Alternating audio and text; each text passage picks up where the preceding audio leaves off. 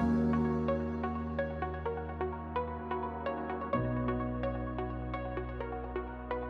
morning again, guys. We're here on economic science. We're gonna teach you how to do a hood with the SLX Plus, right? Yeah. So, well, first, I think we know that we need to clean the surface very well. I don't know what you guys use, but I prefer to wash the cars first. Then I use baby soap on the water, and it works really well. We clean it, we clay the car. This one is not clay. It's a little bit rough today. So then we alcohol it. The alcohol is only to discontaminate the last grease or anything on the surface. For the SLX, you want to do that very well. That way it can stick really well. So this one, it already is pre-cut. So I'm just going to teach you how put it in the center and how to manage. So first, I can show you right here, we got the corner. I don't know if you all guys see right here. The way I do one of the times is I only pass like 1/2 inch away from the edge right here. That way I know it's aligned. Then go to the other corner. And I do exactly the same. This is a good reference for aligning the material. If it's too deep right here, you can come with this little tool right here that it works really well. The body fender, and you cut the excess right here. You leave yourself enough space so you don't get short. That way, oh, it didn't cut the liner, sorry. So let me go with the knife right here real quick.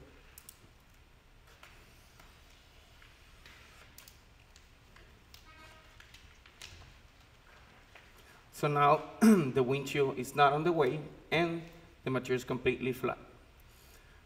On this one, the graphic itself is telling us where is the center. You can use any guide of the car to find the center. Sometimes I like to fold the material in half. That way you got a line too. That's another way you can do to find the center. I always say to the guys, align it on the center and top to bottom.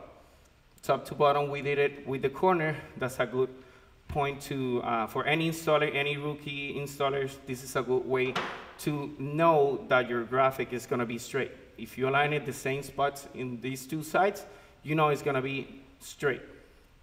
And then right here, we find the center right here with usually the meter of each car is on the center, or sometimes the car has right here like a little mark on the windshield. That's the center too. So right now we got on the center, we got our line top to bottom, sorry. So right now I'm taking magnets. This car is magnetic, that's good. Some cars are not magnetic. So I can teach you with another piece of material how to do it if it doesn't have any any magnets. But we're gonna use the magnet right now.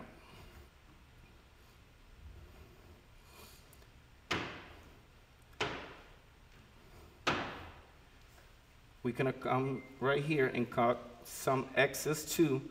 Usually, when you got a piece like this, you don't want these sharp corners. When you're taking the backing off, this corner will jam on you and it will create a crease. And if you're using like reflective or something, it will create a bruise. So you want to avoid any excess material that it will get you in your way for your installations. Because this is a big hood, I'm not gonna wrap it all around the hood. So we're just gonna use like this area of the hood. So I'm gonna come right here, and usually you just want, oh, this one is not working. And do like a round corner. So that way when you're taking the backing out, it will help you out.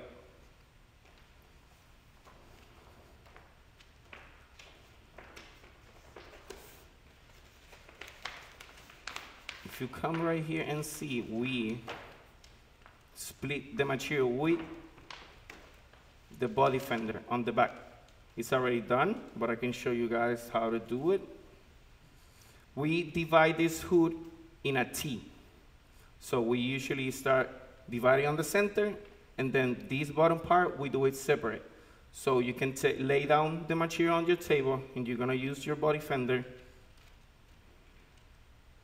Gonna peel a little bit right here.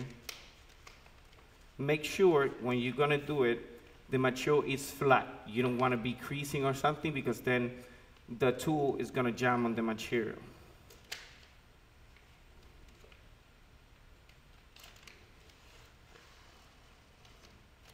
See? And because the SLX, it doesn't stick in the Teflon. It's easier to do it on this type of material. Other materials are a little more sticky, so it's gonna stick. So if you're gonna use it on high tack, on any other permanent glue, be aware that it can jam. So you need to be real careful how you do it. On the SLX, it works perfectly. So on this part, what I'm gonna do, I'm gonna fold this a little bit.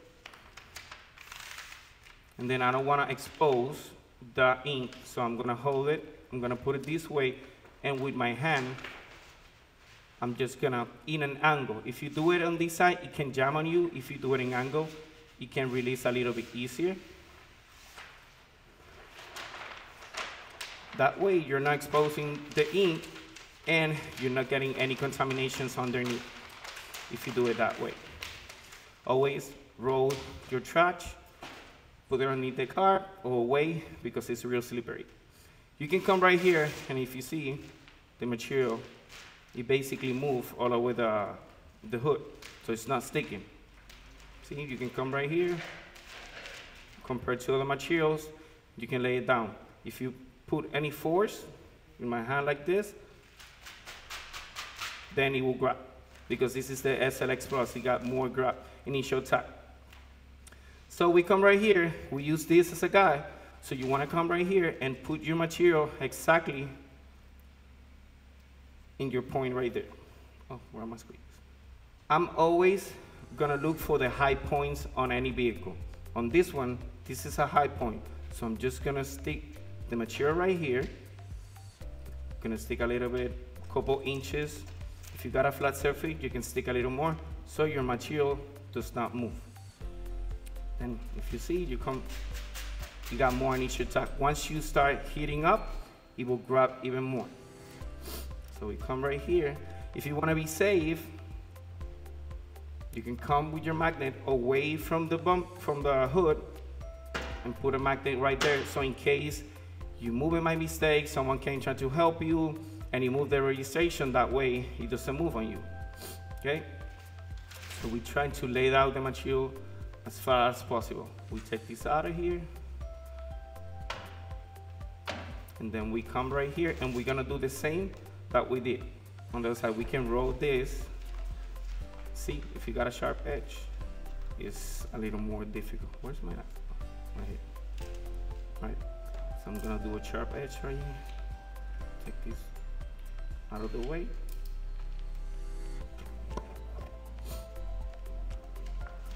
Then with this material, it's real easy to come and just grab the corner, fold it over,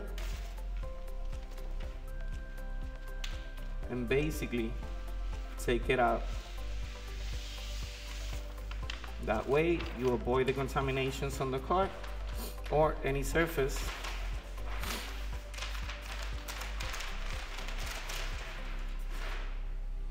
So we got it stick over there, and now we're gonna come right here. What do you do if it actually gets dirt on it? Let's say right now, wind comes or something and you get dirt on the bottom of it? That's a good question. So if you get dirt on this material, I will say if it's too much, you will have to redo the piece. It sticks too much to the glue, so that way you're gonna have a lot of spots with dirt. So, and you don't want to do that. If something gets underneath, you should change the piece. If it's something like you touch it with your hands or something, this material actually you can grab a little bit water, soapy water, and clean it, but little. Do not splash the material. Just go and trying to take out those little spots that you get dirt on it. But again, if it's too much and you stick it and you see it, I don't recommend you to do that to the client. Even if you had to reprint it, I suggest you to just change it. So that we come right here, we put a little tense. If you see how the material is telling you these fingers, so you need tension to this side. So you just put a little bit of tension to this side, and then where we put is supposed to lay down right there when we when we first put it. So right now we got all this flat area. Let me put a little more tension right here. The material, you don't need to stretch it too much, just keep the tension. You can stick right here so it doesn't move on you, and it's right there when we want it. So we stick it right here on a high point. Now we got all the center to work out, and then this bottom part. The way we divided on the backing behind, that's almost the same way we're gonna install it. I like to divide the materials always half, half. So if you got this big P, we divide it right here. So we're gonna start sticking on another high point. We're gonna go all the way up, all the way down, but leave us a space right here so we can lift and take the rest of the backing out. If you come right here and then stick too close, you're giving you no space, and when you're trying to peel the backing, it will break on you. So you leave a couple inches right there, you have the center. So right now, we can come to this side and start literally slicing the material. Well, we got a couple of wrinkles right there, so we can lift the material real easy, and then put a little more tension so it doesn't jam on you right there. Sometimes the material, you need an extra hand right here, just putting a little tension so the material don't jam. So you just put a little bit of tension right here, and you go slicing the material, and seeing right here we got the antenna. We're gonna pass that part so we don't have to cut on the part. So we're gonna go around. And then right here we stick, but we need to take it out so we can get the air out, because we're squeezing this side. Okay, see how the air is coming. On these recesses, the material will conform basically with no heat. You see how right here we got a little bit of jam? You put a little bit of tension right here, and you can keep squeezing the material out. I'm gonna leave a space right here for the nozzle.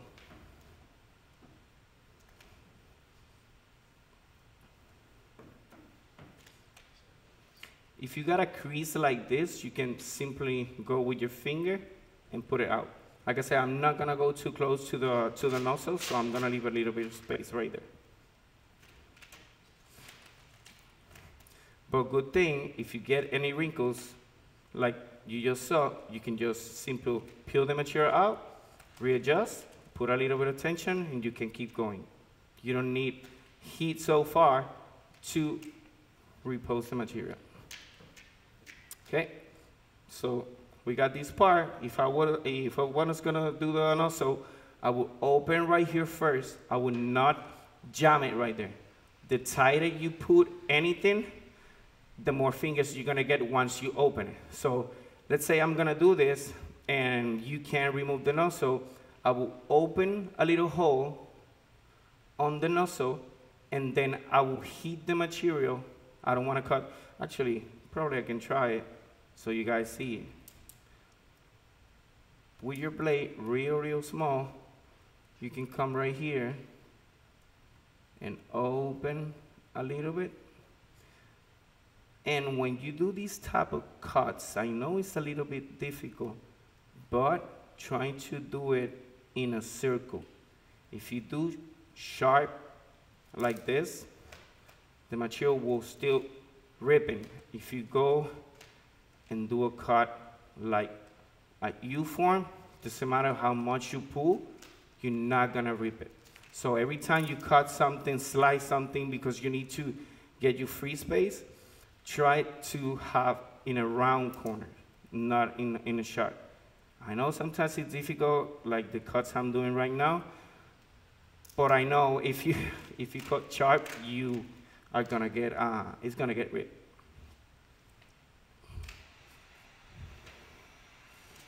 So I got a couple of fingers right here.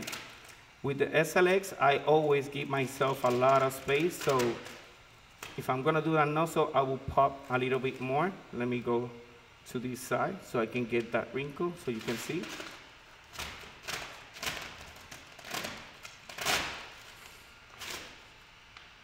And then you readjust, and then you come with the heat.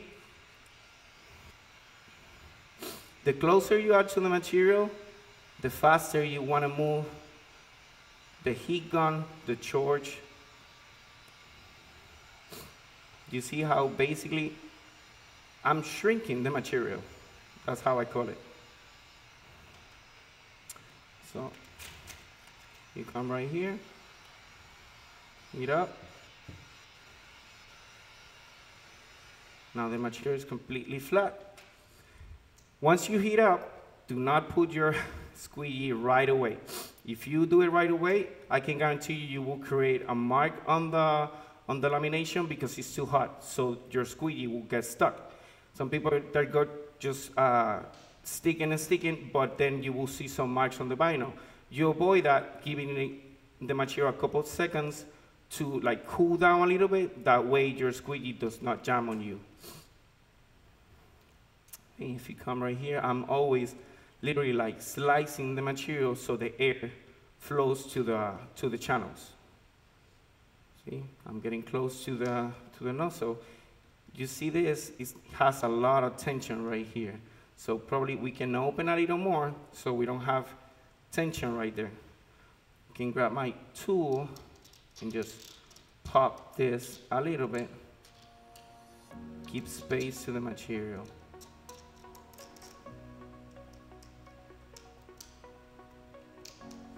Okay, so right now we're gonna open a little bit more right here so we can release that tension.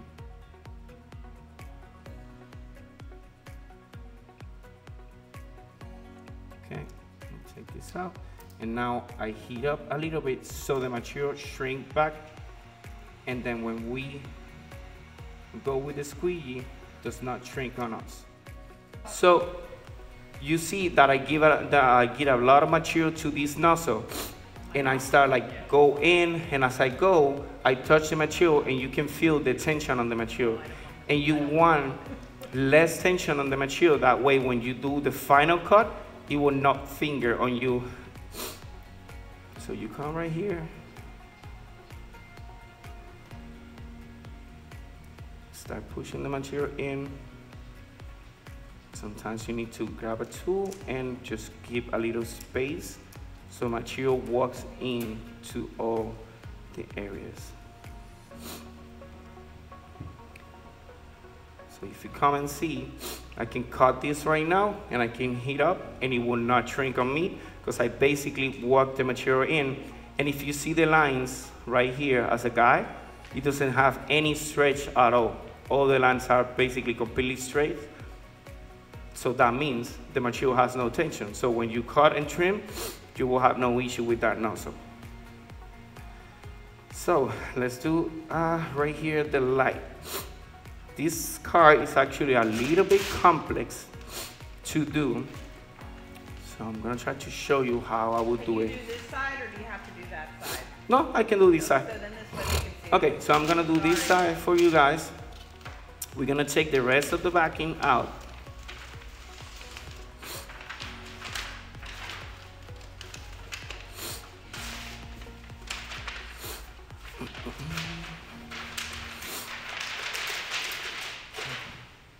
So let's go to the corner.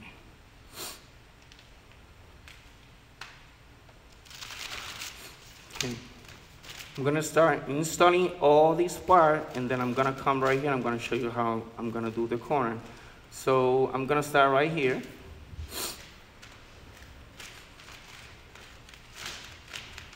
Then I'm gonna keep sliding with a little bit of tension on the bottom. I'm just gonna do the corner for you guys. I don't have enough material, but I'm gonna do this area. So right here, you see how I'm pulling the material?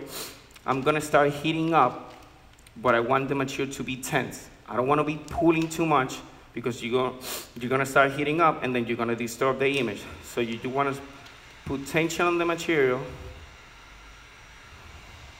and you're gonna start heating up all the area that we're gonna do a stretch. It's been a while since I don't use torches. Sorry. Let me put it right here so you can see, touch the material.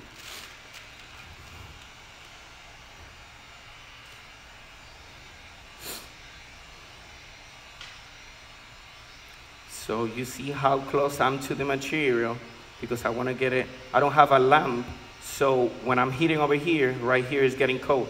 So I'm heating the material real well, so it gives me enough time for me to do that pole that I'm gonna do. So you can get close to the material. As long as you are moving the heat gun, it won't burn on you. But the closer you are to the material, the faster you need to move with the torch. Okay? And we're gonna do it in parts. We're not gonna try to do all the in once. Okay? So I gotta heat up, right? And then I always heat up and wait a couple seconds so I can pull, so it's not completely hot. So we're gonna pull. You see how the material is gonna move over there? All the way down. What I want is this first center area completely smooth. That way, again, I'm dividing the material right here. So right now, I can squeeze this part up to here, and then I can peel this side and work with this side separate, and then with the center separate. If you're trying to do it at once, you will need extra hands or something, but if you're not solo, this is one of the ways. So you come right here. Remember, you're taking the air out, so you need a way out for the air to come. So I'm lifting a little bit right there, and I'm squeezing down.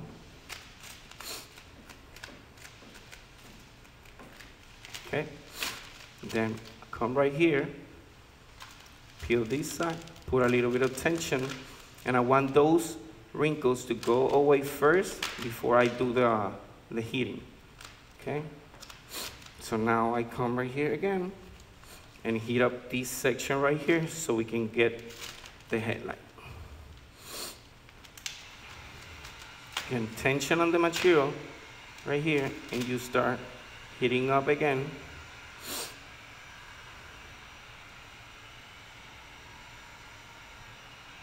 Do you prefer the heat gun versus the torch? So in my case, I prefer the torch just because I don't like to work with the cores. We always move in the shop. So, but if you have no experience, I suggest you to start with the heat gun, get used to the heat of the heat gun, and then try the torch, because you can burn the material real quick. So we let it sit for a couple seconds, and then we pull again.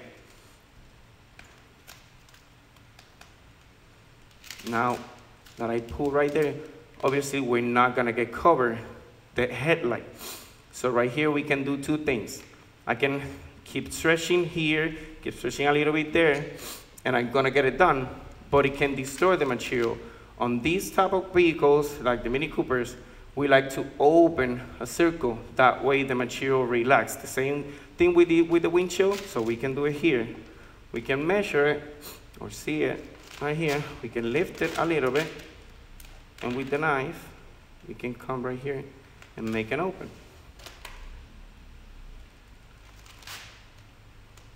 Obviously, be careful to not cut or make the hole too big.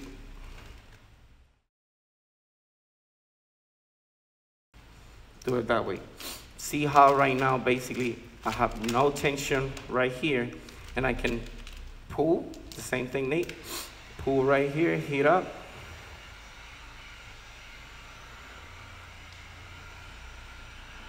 With the torch, it's a little bit slow, the heating process. But actually, you got more control of the heat that you're putting to the surface. We let it sit for a couple seconds, and then we won. So right here, we good. So right here, we got these fingers. So you want to pull to this side and readjust the material. Even when it's not too hot, the material will still flexible enough so you to pull. And if you see the lines, the way we're doing it, they're not disturbing too much. So, and that's what we want, because if we got some images, then you just don't want to pull and pull and pull, and then when you have a straight line, you have a cricket line. So this is one of the ways to do this headlight. You can open it right here, but if you had a big piece, if I have enough time, enough material, I can come and just do one big pull and wrap it at once. Okay? Oh, sorry. But I can give you more details of that on the class. So let's go to the recess for this streaming purpose.